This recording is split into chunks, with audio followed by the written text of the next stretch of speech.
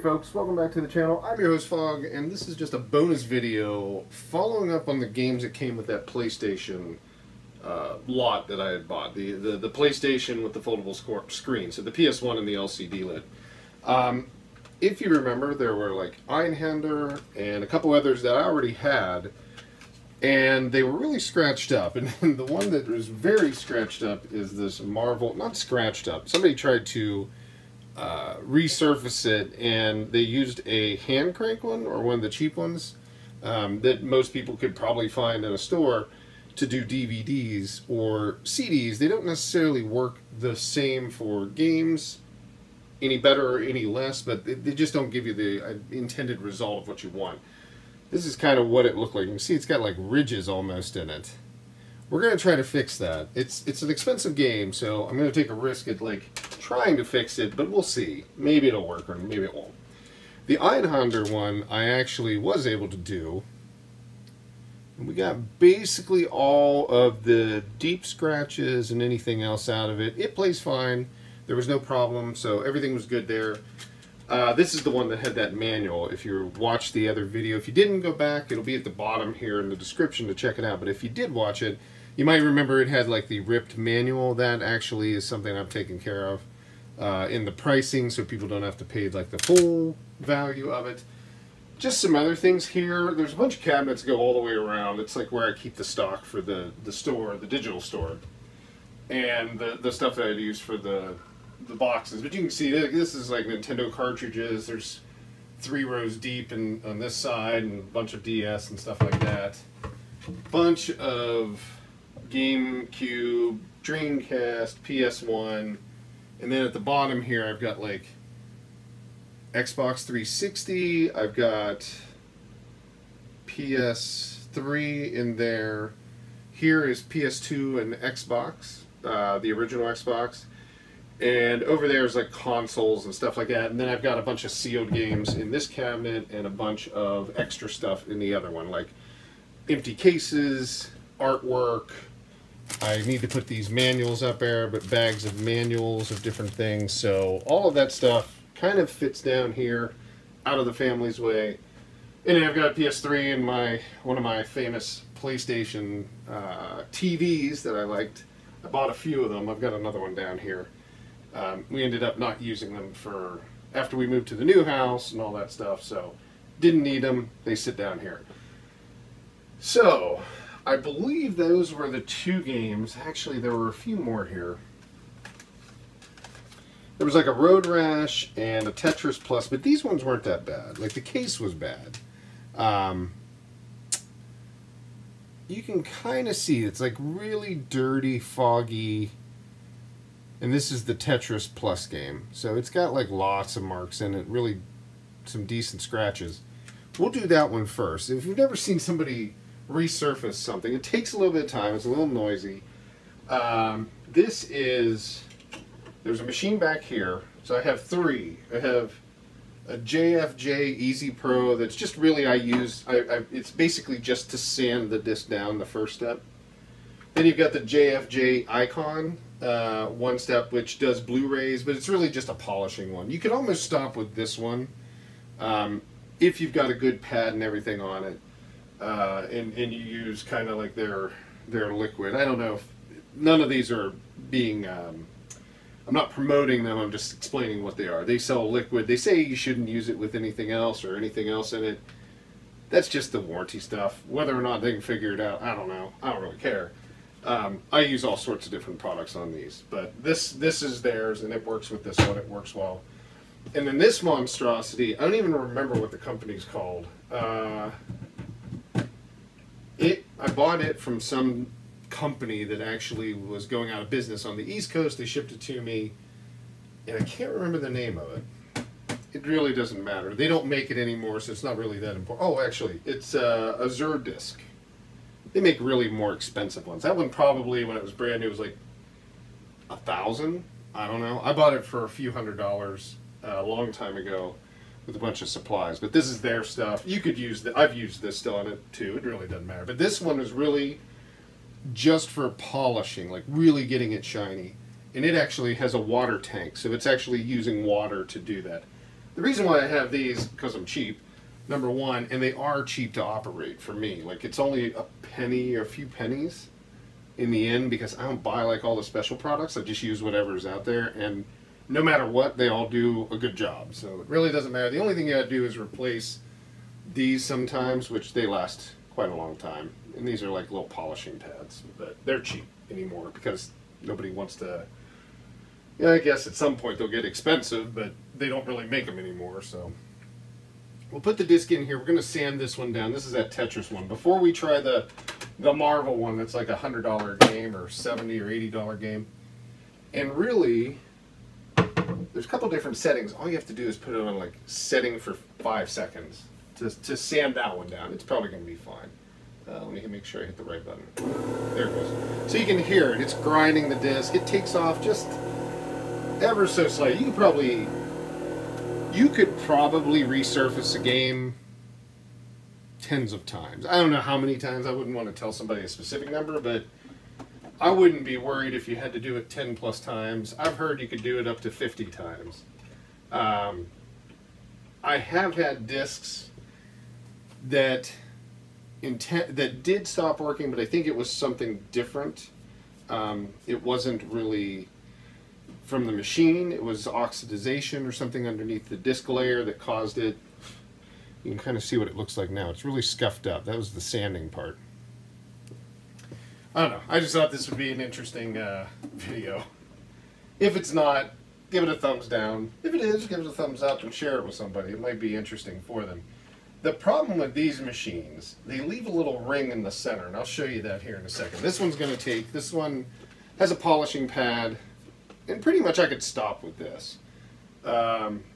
This will take about 45 seconds. You just put a little bit on there, cover that polishing pad, and then close it. They kind of look the same. One's gray, one's white. That's all. And then it says like 45 seconds. So you let it run. These machines, though, I've never figured out how not to do this. I'm sure there's a way. A little sticker or something, but you can see, like, right in the center, there's a little ring. Not on the data layer, but, like, there's a little ring right here.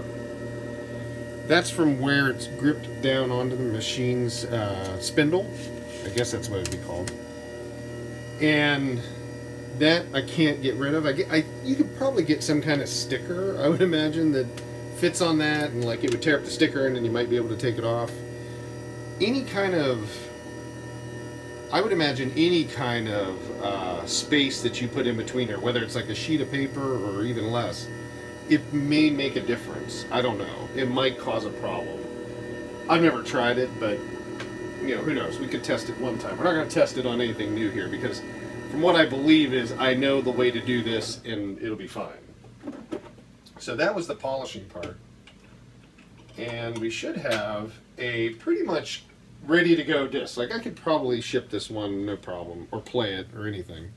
But you got to kind of wipe off the stuff with a microfiber cloth, I guess it'd be called.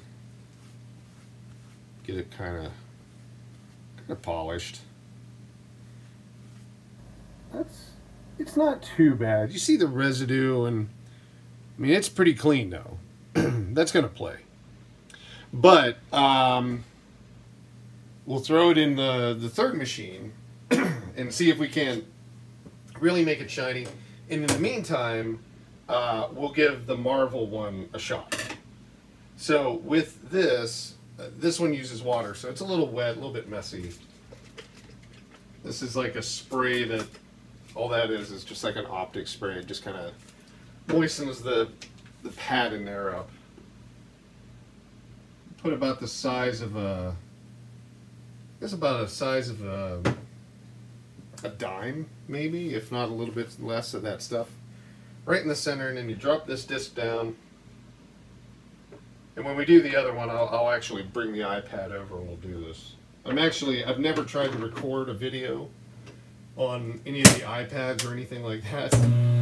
So, we'll give it a shot.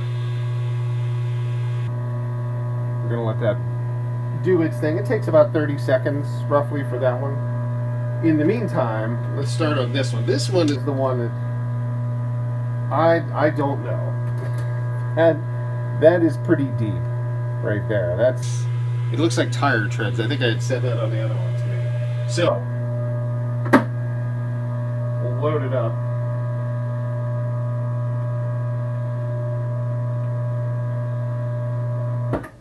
I'll show you what it looks like. Actually, let's finish this one up.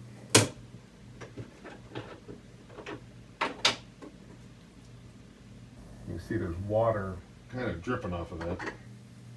Like I said, it's a little bit wet.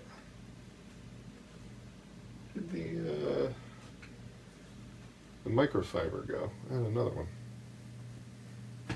I always lose stuff. I thought I had 3 of them, or 2 of them. Maybe not. Well, we've got this one. Oh, no, there it is. I try to use one to clean off like the residue from the one machine and then like dry with a separate one so you don't, not contaminate the disc, it's not like that, but you don't put it back on, the cleaning or the polishing stuff back onto it. So you can see it's got water on it from the machine. And that's it. Honestly, the water one, I've always thought that's the best, but I don't use it for all of the process. You could. It actually had like 6, I think it was 6 different pads that came with it. Essentially almost like a sandpaper one for the most coarse. But they're really expensive. And they kind of stopped, like I said, they stopped making them. So you really can't get those supplies and the price just keeps going up. So that is the finished product right there. Nice and clean, and we'll throw it in the PS3 here. See if it'll fire up. While that does that, let's see, I'm going to take the iPad off here. It's probably going to all fall down. Oop, there we go. So this is what that machine looks like. So there's the pad on the bottom that's going to grind it down. Then you have this one, which is the polishing pad.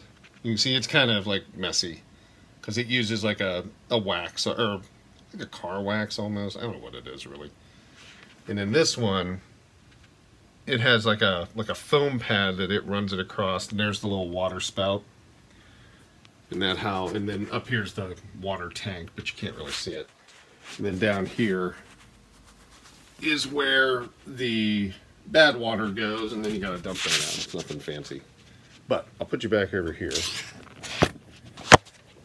if we can't get that kind of to the same position. I got a box kind of holding it up behind it. It's not gonna work with me. It's all gone bad now. See if we can move it out a little bit. There we go. So now let's give the machine in the back.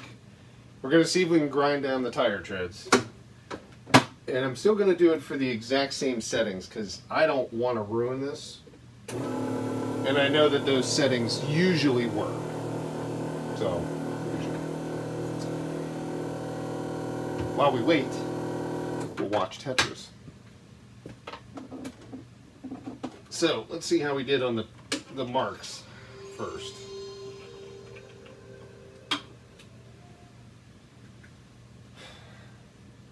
It took most of them out.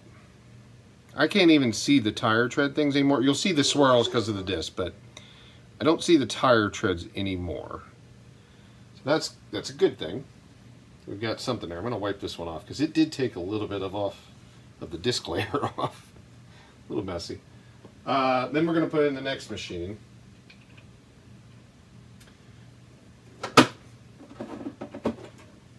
We'll see how this goes.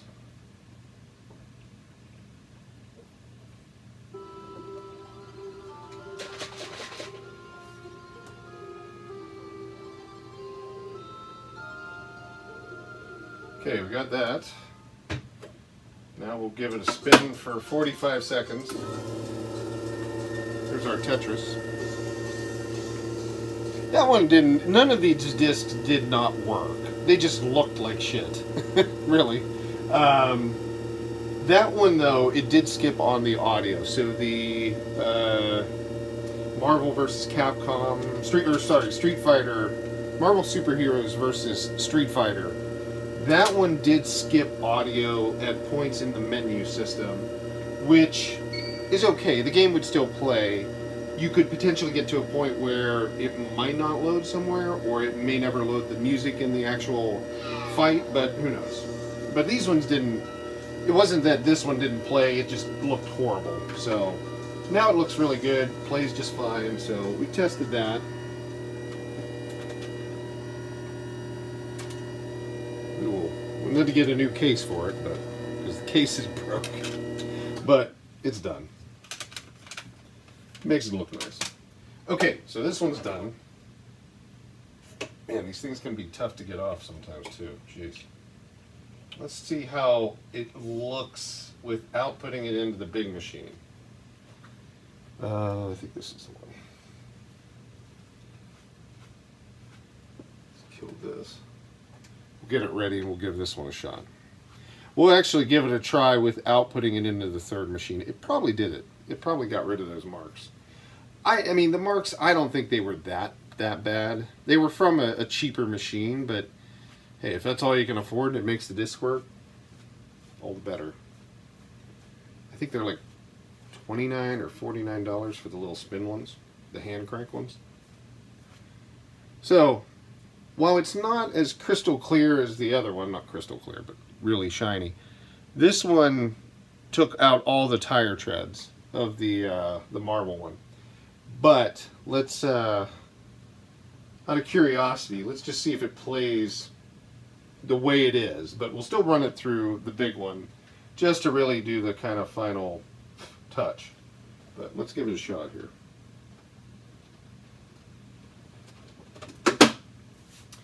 It should play. I don't see it being a problem. We've got a couple other games here that I think were really bad. Road Rash, I think that was one of them. Yeah, that one's got a lot of scratches. It's got a lot of fingerprints too, but you can kind of see the scratches if you don't see the lights up there above it reflecting.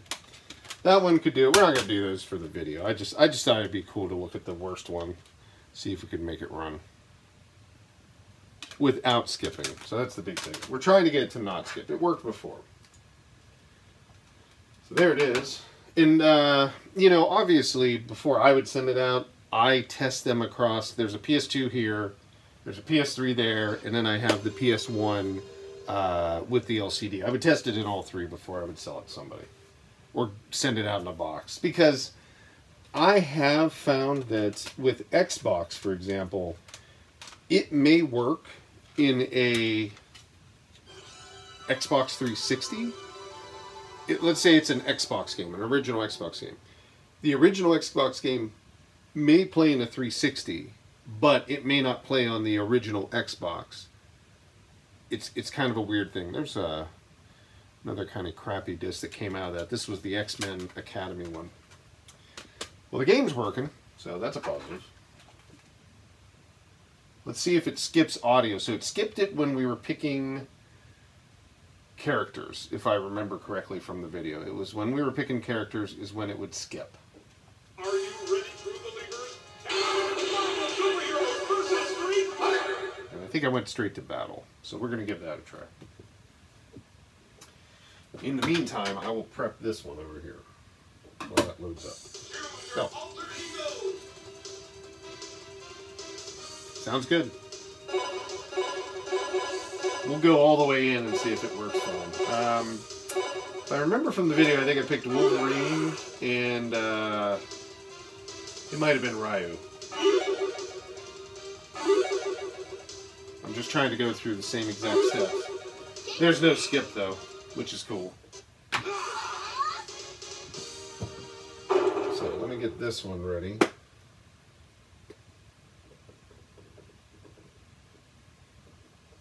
You never really want to be too slim on this stuff because you're going to polish it for 30 seconds. You don't want it to burn. Yeah.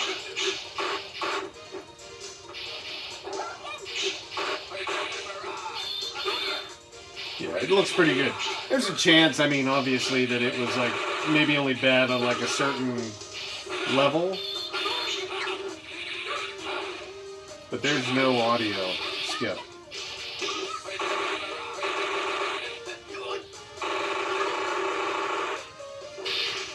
Man, she is tough. So let's run it through the final step one more time, or one time. Again, doesn't look bad. I can see it with my eye. There's this where I'm looking at it. There's kind of this like circular pattern around it that you'll see, and that just becomes, it's cause it spins the opposite direction when that pad is spinning. It would be reasonable to get a game like this because you'd be like, yeah, that's cool, it looks good. Or it may have some feather, scratches in it. This one, though, really gets rid of that. It does an amazing job, but you gotta lock this thing down. Hit that, set it and forget it, and it should be fine. But I'm happy about this. It'll be nice.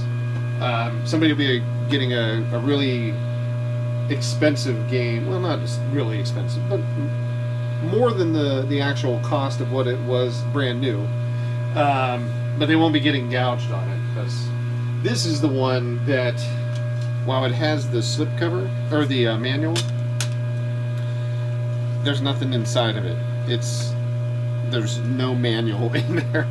It's the real one, it's just there's no manual in it. So it will be sold, without manual, but as the back case and everything. So let's see how this worked, and then we'll call it good for the video. I hope you guys found it interesting.